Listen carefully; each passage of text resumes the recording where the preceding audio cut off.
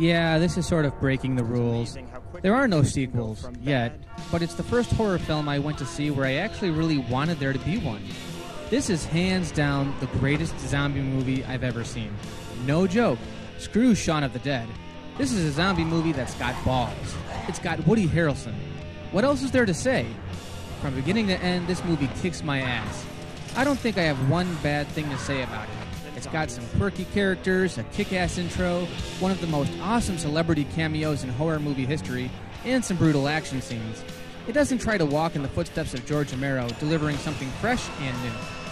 Interesting enough, this was actually written as a TV pilot. It would have been something else to see how this would have panned out on cable, given its violent nature. The Walking Dead gave us an idea, but this is so much more entertaining. So let's cut to the chase. The first character we meet, and the one telling the story, is Columbus, played by Jesse Eisenberg, the guy from The Social Network. None of the characters trust each other, so throughout the movie, everyone refers to themselves as the town they're originally from.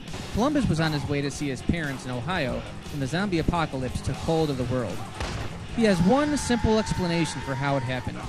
It's been 2 months since Patient Zero took a bite of a contaminated burger at a gas and gulp.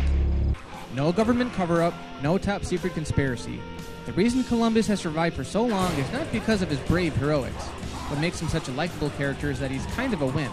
I mean, he got the guts of a guppy, but because he has a set of rules that he follows to the T. Columbus's rules define this movie. Rule number 1 for surviving Zombieland: cardio. Which leads me to my second rule, the double tap. Rule number 3, beware of bathrooms. As the movie goes on, he invents new ones, and some of the old ones pop back into play, adding to the humor and creativity of this flick. It's one of those things everyone wants to see come back in the upcoming sequel. Then there's Tallahassee, played by badass Woody Harrelson. You see, he was in the ass-kicking business, and business is good. In fact, the only thing he was more obsessed with than killing zombies was finding a Twinkie. Again, he's this badass, gun-toting zombie killer, and yet the thing he has to have is a Twinkie. There's a box of Twinkies in that grocery store. Not just any box of Twinkies, the last box of Twinkies that anyone will enjoy in the whole universe. Believe it or not, Twinkies have an expiration date. They spend the whole movie looking for one, and at one point they even run into a Hostess truck.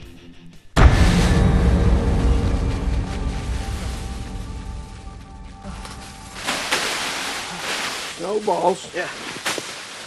Snowballs? Where's the fucking Twinkies? Then there are the sisters, Wichita and Little Rock, who pretty much fuck over the guys every chance they can get. And they pretty much do this all throughout the film. Oh my God. You're thinking about fucking Wichita. Hey, wish granted. She spent the last 24 hours fucking us both. For a movie called Zombieland, there are not as many zombies as one might think.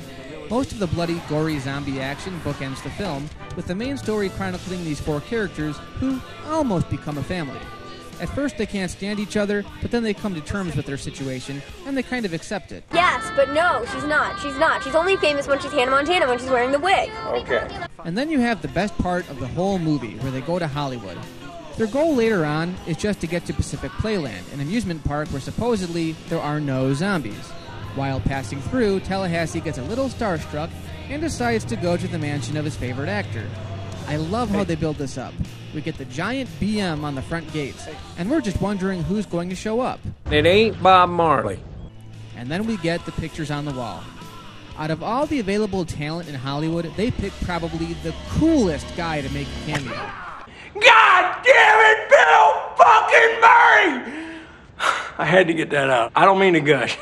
Seeing Bill Murray briefly jumping back into the role of Peter Venkman to the Ghostbusters theme, even if it's just role-playing, it's just something I can't express in words.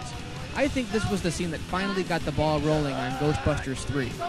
At the same time this is all going on, Little Rock reveals that she's never actually seen the original Ghostbusters, so Columbus takes her down to Murray's screening room. So while watching what is quite possibly the coolest zombie movie ever, we're treated to clips from Ghostbusters.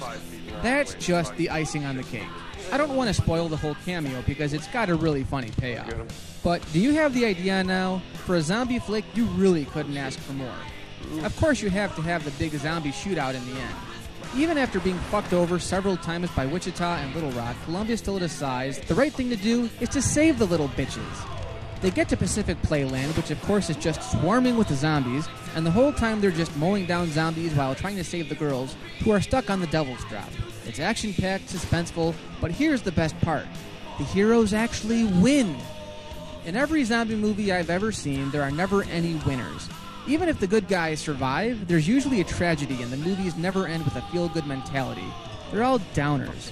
This one ends on a pretty light note. Tallahassee finds his Twinkie and Wichita even reveals her real name to Columbus. I just had to cap off 31 Days of Slashers with the finest example of what a good zombie movie is. It's a standalone movie, I know, but one that really begs for a sequel. It's funny how the best movie on this list doesn't have one yet. And maybe that's for the best. Fuck no, give me Zombieland 2. Just leave out the 3D. And I know, we have one more day, so tune in tomorrow for our grand finale, wrapping up 31 Days of Slashers 2011. You've truly given him nothing left to lose.